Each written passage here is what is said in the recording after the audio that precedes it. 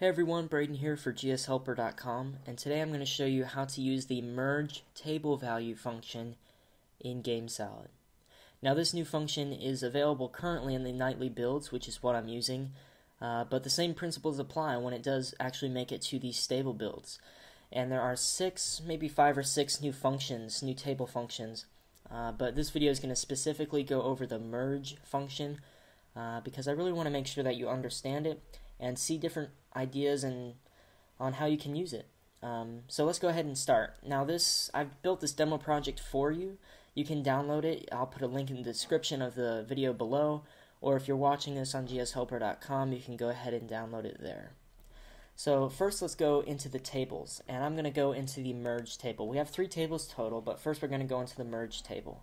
I have a total of 5 rows and 5 columns, and columns 1 through 5 each have a letter to spell out the word foods.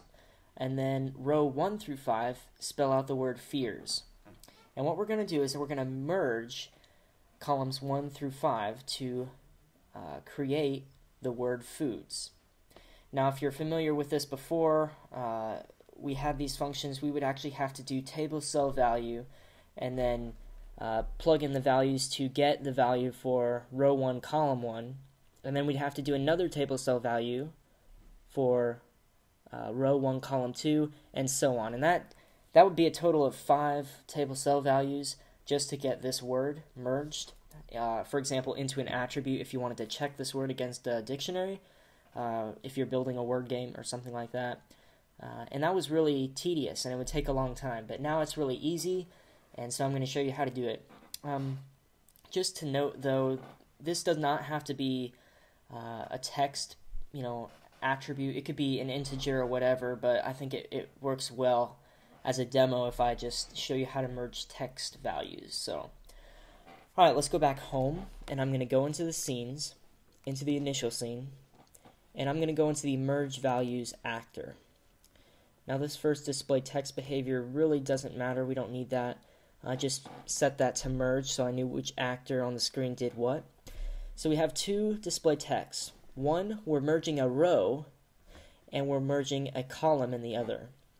So let's start with the row. And there is already a video out there that kind of shows what the finished tableMergeValue function looks like, and it'll look like something like this, but I found it was very different from how the function looked initially when you entered it into the expression editor. So what I'm going to do is kind of explain what this does, and then I'm going to do it from the beginning so you can follow along and actually see which parts you need and which parts you don't need so you can understand and incorporate it into your game later on. So what we're doing right now is we're merging some value in the game.merge table, which is the table you just saw a minute ago. And we're merging a row. We're not merging a column. In this one, we're merging a row. Now, you might be familiar with the table column count and table row count functions. They're both separate, so you can either check the row or column count of a table. So they're separate. But this function, actually, you can change out if you want to merge a row or a column. And it's all one function. You don't have to go select, tableMergeValue row or tableMergeValue column. You can just simply either type row or column, depending on what you want to merge. For now, we're going to merge a row. So this is what the expression looks like after we're done adding all of the values. So let me just go ahead and close that and show you what it does. As you can see, this is the display text right here.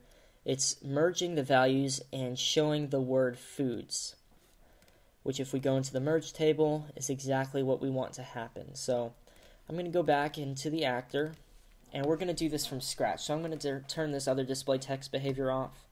And you don't have to use a display text behavior. You could use a change attribute if you wanted to merge those values and apply that new value to an attribute. That works fine too. So you can, compare it against something else.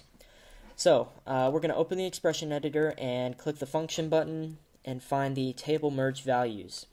So this is what the function looks like when you first enter it and apply it in the expression editor. And it does look complicated, but we're going to break it down. So the table part is where we insert our table, just like you would for a table cell value, which is game.merge. So I'm going to enter that. Now here's the row and column. So it can be either. Right now we're going to put row, so we can delete everything except for the word row. Make sure to keep those quotation marks. Now target row column. This is a little hard to explain without seeing it. So remember, there's a target row column, there's a start range and end range, okay? Let me go back into the table. Now what we're actually doing is we're merging FOODS all in row 1, okay? So the target range we're going to put down as 1 because all of this is in row 1. Alright? Now the start range means that we're going to start in column 1 and end in column 5. Even though we're merging row 1, we have to specify that we want to start in column 1 and end in column 5. Now if you wanted to start in column 5 and end in column 8 or 10, you would start range would be 5, end range would be 10.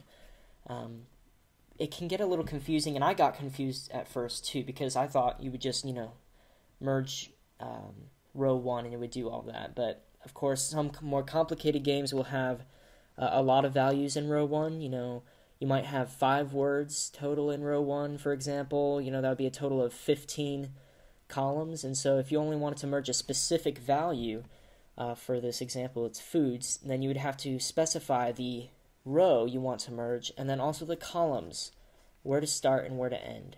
So hopefully that makes sense. So that's what we're doing here. So target row or column, like again, these are interchangeable. So if we're starting and we're doing a row right now. So it would be 1, because that's row 1. Start range would be which column do you want to start in, and that's going to be 1. End range is going to be 5 because this is a 5-letter word. Okay, now separator. If you're merging integer values or number values or something like that, you can separate each number or each character or whatever you're merging with something of your choice. So if you wanted to do an underscore, or let's do a period. If you wanted to separate the letters by a period, you would do quotation, period, quotation.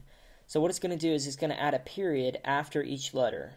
So it would be F period, O period, O period, and so on. But because we want to merge just the letters and we don't want to have a separator, what we're going to do is we're going to delete that, and we're just going to add 2 quotation marks with nothing in them. Okay? So that means that there's not going to be anything that it's going to separate with. Now, when I was playing around with this, I thought that you could just totally delete the separator bit and it would be okay, but that's going to give you an error message. So you do actually have to have that comma and then the 2 quotation marks. Alright, so let me go ahead and enter that. And let's go ahead and display it. I'm going to give it a quick color. And here we go. Foods. There we go. So it works. We're merging row 1, but we're starting in column 1 and ending in column 5.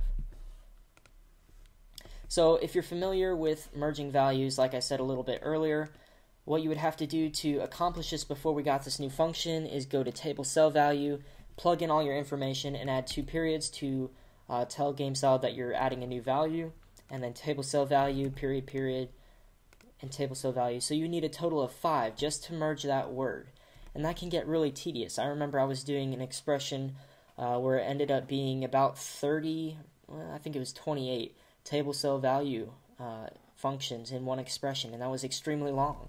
And it took a really long time. And so now that we have this this function, all you need to do is plug in some numbers and you're done.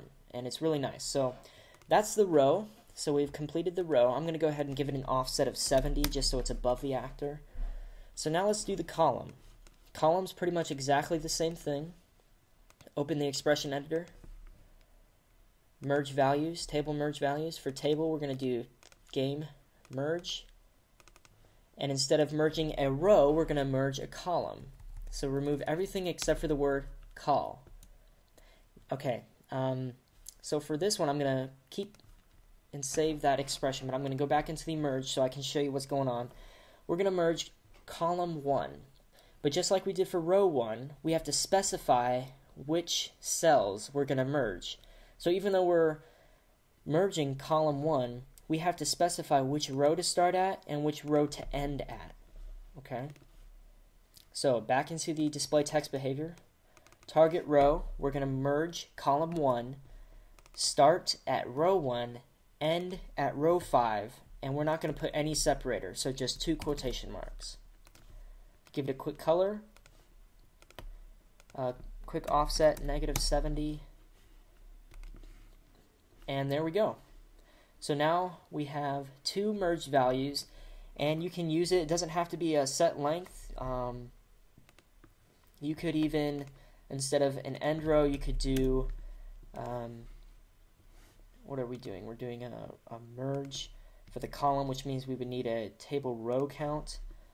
And so you can plug in more table functions in here to get the end column or row that you need, and it'll still work. So there's a variety of different things you can do with these functions. This video has gone a little bit over, but I hope you understand how to use this merge value function, and you can incorporate it into your game. Next time we'll talk about the table search function. This is an extremely powerful function, and hopefully we'll be able to get through a couple other of these. So I hope you guys enjoyed this video, and we'll see you next time.